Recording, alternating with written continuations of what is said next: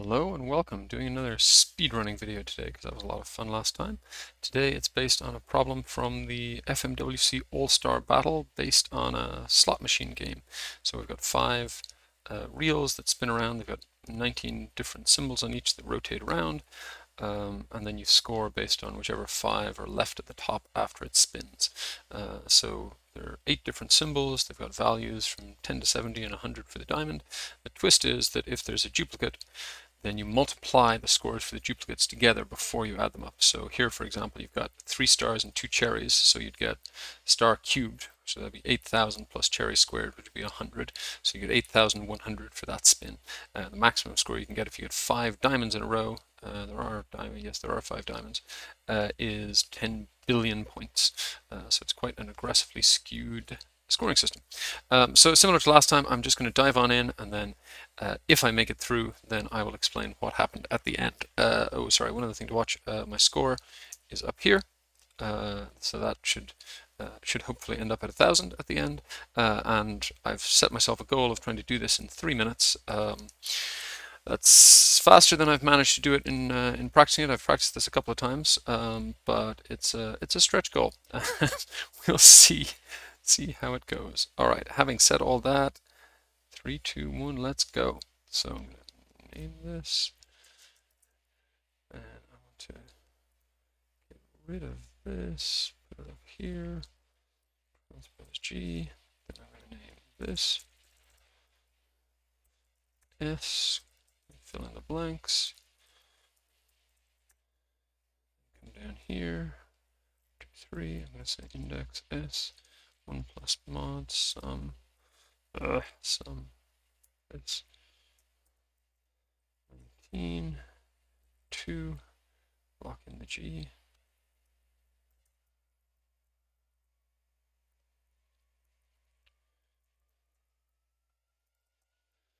then take the same thing, come down here,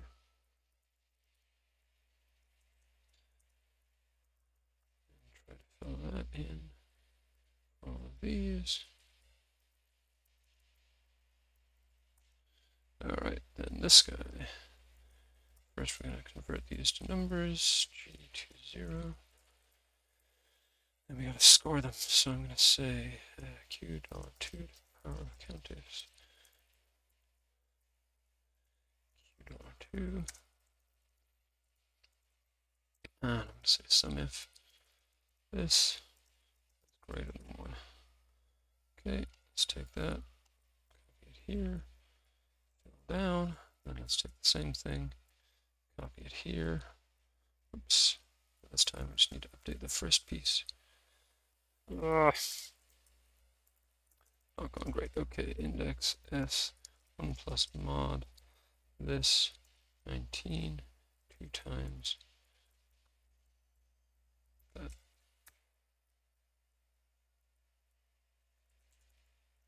And do we get 1,010? We do. So now let's, oops, put those values in. Score goes up to 640. That's good. And then I want to take just this piece, put it over here. Transpose G.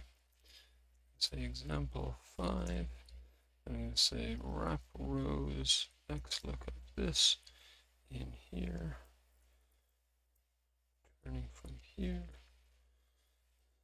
5, and then bring it over here, fix that in a second, sequence comma 5. So here I'm on index S, 1 plus mod sum, that lock 19, 2 times this lock. Lock the 3 here, and then just copy this down. Sequence, I want 30, starting at 71. Alright, so I didn't quite make it, but I'm actually pretty close, so I might just finish this off. And bring this back over here. Alright, well, that was probably more like 3 minutes and 15 seconds, but I'm going to declare that that's close enough because that was already pretty challenging. All right, so let's quickly walk through what happened here. First things first, the first thing I did was just name some ranges.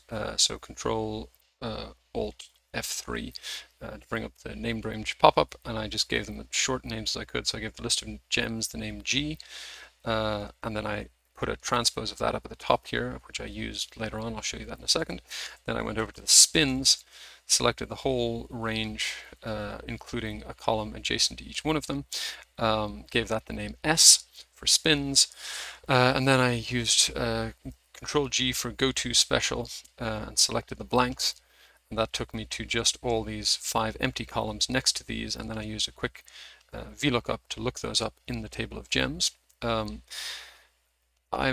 I like to make fun of the VLOOKUP haters, although I am warming to XLOOKUP, but in this case it's a no-brainer from a speedrunning perspective because you only need one argument for VLOOKUP.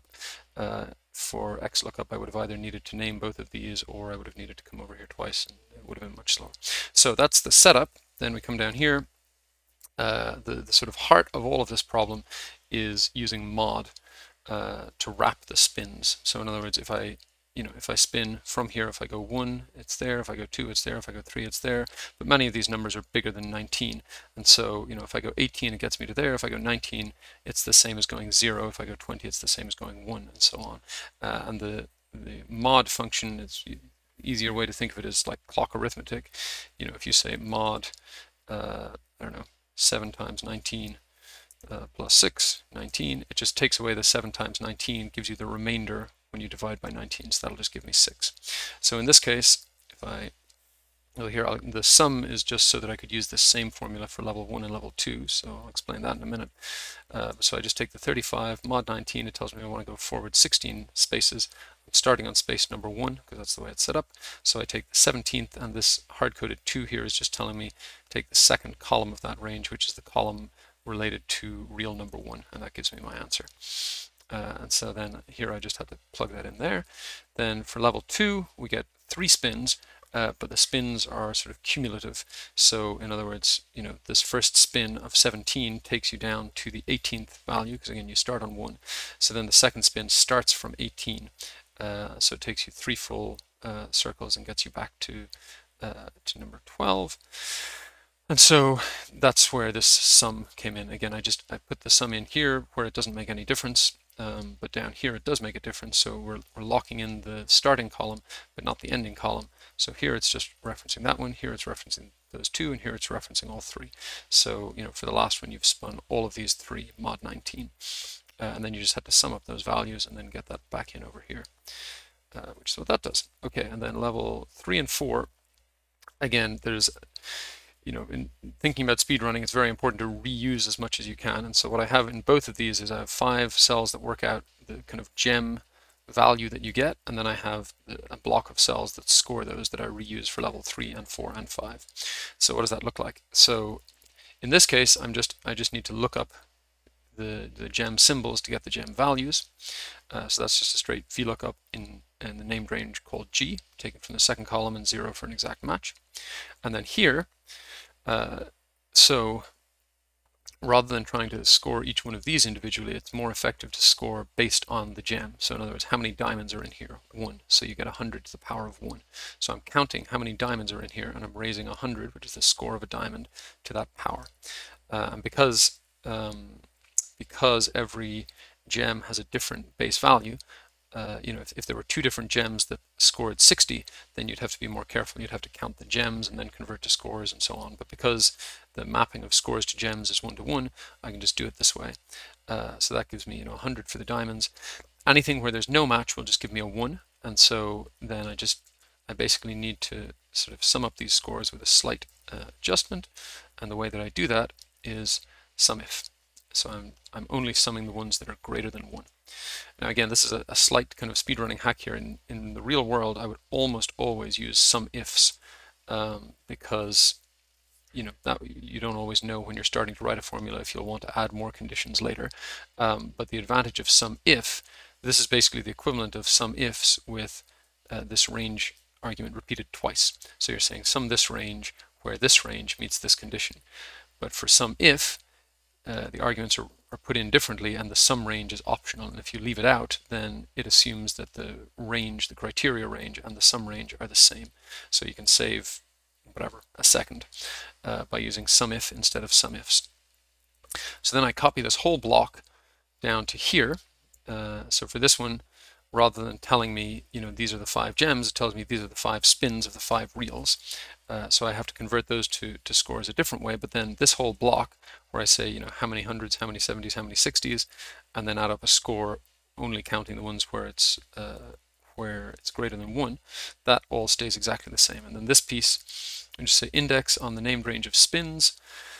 And same as before, I just want to say mod the number that I've turned by 19 and add 1 to that because we start at position number 1. And then my column number is just 2 times the real number. And again, that's because the second column of this relates to real number 1, and then the fourth column relates to real number 2. So in other words, the columns 1, 3, 5, 7, and 9 are where the gems are, and columns 2, 4, 6, 8, and 10 are where the scores related to those are. So I'm just looking up score for this spin for this reel, and that gives me those 5 values, and then the rest of it behaves exactly the same as before. And you see here we do have one 10 billion score, just to show that that works. And then finally for level 5, we've got 10 different turns, and on each turn we spin all 5 reels, and all these spins are cumulative, exactly the same as they were in level, whatever it was, level 2, way up above. So in this case, it would be quite cumbersome. I could kind of build this model all out in a line with this, but I'd have like multiple 50-column blocks, which would get pretty cumbersome. So I decided it was safer to kind of rebuild it over here. So basically what I'm doing over here is I'm pulling in just one example at a time. So here I'm pulling in example 5. I'm taking these 50 things and I'm wrapping them. So in other words, so this is reel 1, 2, 3, 4, and 5, and this is spin 1, 2, 3, 4, 5, 6, 7, 8, 9, and 10. And then I'm converting those to gems, exactly the same kind of formulas I used before. And then another time-saving tip, so this is one of the more complicated formulas. I didn't want to write it more than I had to. So what I did was I left a bunch of columns blank here so that I could put this in column Q, which is exactly where it appears on this sheet. And so I just copied, again, the same scoring block, put it over here. I put a transpose of the gems at the top because, again, these are all referring to the gem scores up in row 2. And that meant that as long as I put my scores in these 5 columns next to that, then I could just reuse all that logic. So that's what I did. Same kind of lookup logic there as before.